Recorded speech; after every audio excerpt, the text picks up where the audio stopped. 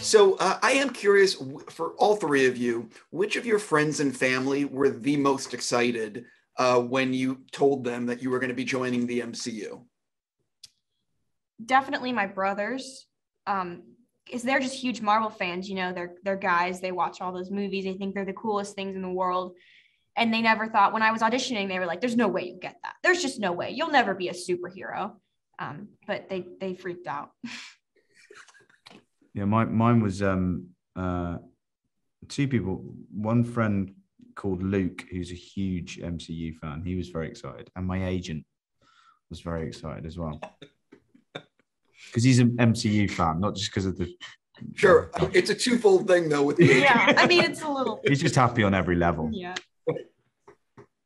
Yeah, my whole family, loved it. Do you guys think that the Eternals could have beaten Thanos on their own without any involvement, or would he have won?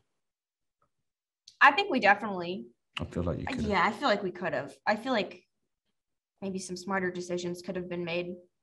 Do you mean Thanos on his own?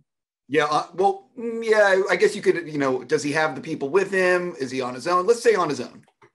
Oh, definitely. I think on his own you could, yeah. Yeah, without a question. I love learning about the behind the scenes of the making of movies. For all three of you, what do you guys think would surprise fans to learn about the actual making of Eternals? It felt a lot like this is maybe really off, like weird, but it felt like a drama when we were filming it. To me, it felt, I don't know why, but it felt very emotional and dramatic. And then when you watch the movie, there's a lot of comedy. There is a lot of drama too, but I don't know. For some reason, when I was shooting it, it really felt like an indie film. I guess that might have been from Chloé being a part of it. But. Yeah, it's surprisingly from, I was in a limited amount of it, but from what I hear, a lot of it was on location, more so than other Marvel movies, which is kind of a surprising thing about it. It was very location based.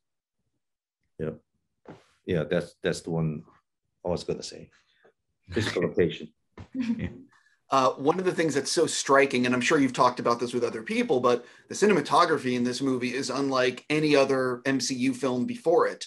And it's just beautiful to look at. Can you sort of talk about your reaction when you realized what Chloé was going for and just, working in that environment, because it's just so beautiful to look at? Yeah, I think we all, I'll speak for all of us maybe, that we knew we were in the hands of an incredible director. And even before Nomadland had come out and she'd won the Academy Award, like we knew of her previous work and knew how beautifully she could shoot things and photograph things. And that was a big reason I wanted to come in on this movie, meeting Chloé, knowing of her work and knowing that it would look beautiful, as well as being spectacular. I mean, I didn't really know what to expect coming into it. I was very pleased to hear that we weren't always shooting on sound stages and we're traveling a lot and going to some beautiful places. And I think that brings a lot to the movie that the audience will find really special when going to the theaters and seeing it, getting an iced tea and some popcorn and watching the movie. Yeah, I was already a big fan of Chloé after watching The Rider. So I used to live a place like that, like Montana, Texas, and I was impressed after watching the movie, and then I became a big fan, and then that's why I just trusted her 100% when I was shooting. So I was just focused on my job. On that note, I got to stop. I'm just going to say I really hope the film is a huge hit, and thank you so much for giving me your time. Thank you. Thank you.